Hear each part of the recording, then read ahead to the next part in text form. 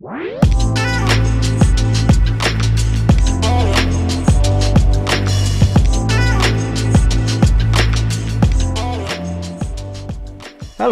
and welcome to this demonstration. Today we're going to look at how easy it is to protect my AWS workloads natively through Veeam Backup and Replication. In this scenario, we're starting with a fresh backup infrastructure of Veeam Backup and Replication, and we simply want to go and protect our AWS workloads. Once we have Veeam Backup and Replication deployed, the first thing that we do is we navigate to our backup infrastructure and we go to our managed servers. We simply right click and say add server. This is where we can add all the infrastructure that we want to protect through Veeam Backup and Replication, whether it's VMware vSphere, Hyper-V, Windows Linux agents, or we want to protect our workload running out in the public cloud in AWS or Microsoft Azure. So we simply pick Veeam Backup for AWS. Now we have two choices here. If we were an existing Veeam Backup for AWS customer, we would be able to connect to an already existing appliance. But in this scenario, we simply want to deploy a new appliance because we've never protected our AWS workloads before. So we say we want to deploy a new appliance. Now we can pick our AWS accounts. So we add in our AWS access keys. Once we paste in our access keys, which have been blurred out for security reasons, we simply say OK. Then we pick where we want to deploy the appliance which will help us protect those workloads. Very simply, very easily, we just pick a data center. So I'm going to pick North Virginia. We say next, and we give it a name. So we'll call this VBR AWS Demo. Now we have the options to either use existing VPC configurations or create new ones for the appliance to use. We can specify an existing one, pick subnets, security groups, whatever we have pre-populated in our VPCs in that data center. But for this instance, we're just going to say create new, and Veeam Backup and Replication will go and create everything that we need and configure all the networking we need for this to work. We have the option of picking either dynamic or static IP addresses. For this instance, we're just going to simply pick dynamic, but if we had elastic IPs configured in that data center in that virtual private cloud, we could also pick a static IP. Now we create some administrator credentials for the appliance, and we pick a key pair.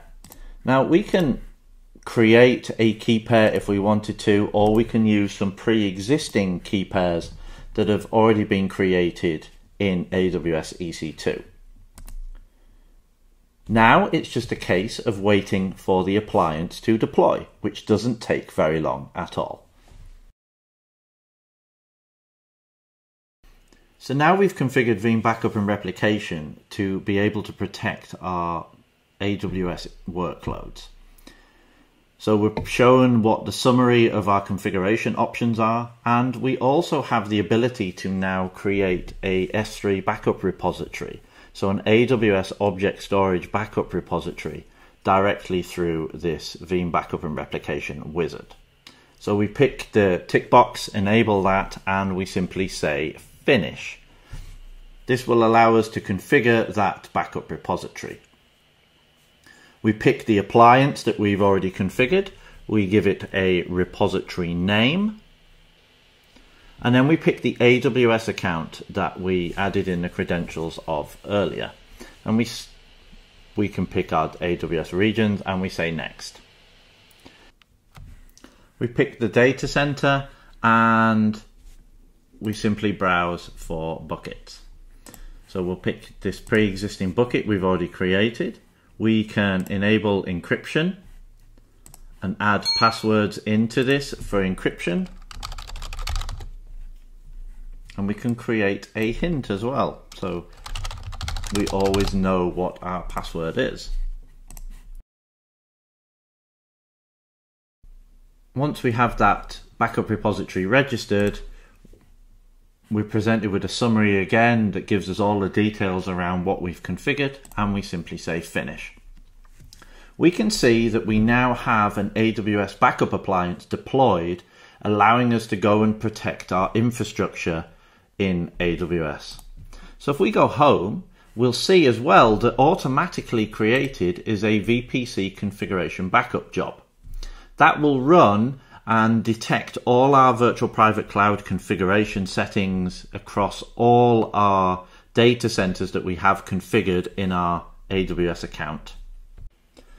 Now we can create our first backup job. So we right click and we go through our menu option to create a backup job. And we can specify whether we want to create an EC2 or an RDS backup job.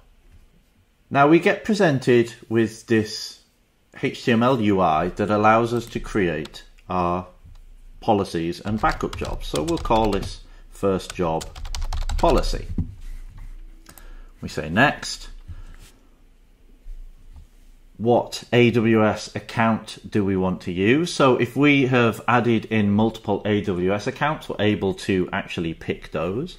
Specify a region. So we're just going to pick Oregon as a particular region here.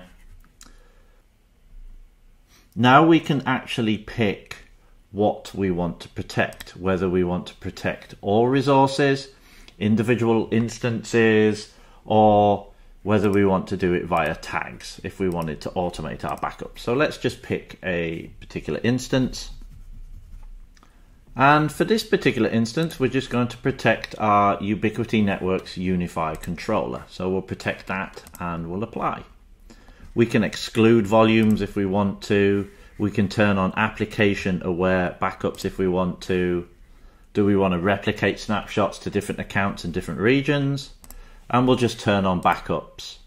So when we enable backups, we're actually configuring our snapshots to be offloaded into that object storage S3 repository that we created when we were configuring our AWS appliance. We say apply. Then we can pick our schedule. So we'll say we want to do a daily backup of this. How often do we want to take our backup? So we're going to do it at 12 lunchtime. How many snapshots do we want to keep and how many restore points do we want to keep? We're presented with a very unique feature in protecting your public cloud workloads, and that's with a cost estimator or a cost calculator.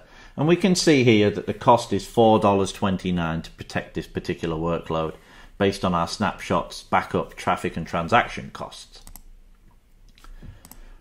And then we simply say finish. And there we have it. Our first backup job has been created in Veeam Backup and Replication, and we can now protect our workloads natively through Veeam Backup and Replication. We can see that we have our snapshots configured. Thank you for watching this demonstration. For more information, go to veeam.com.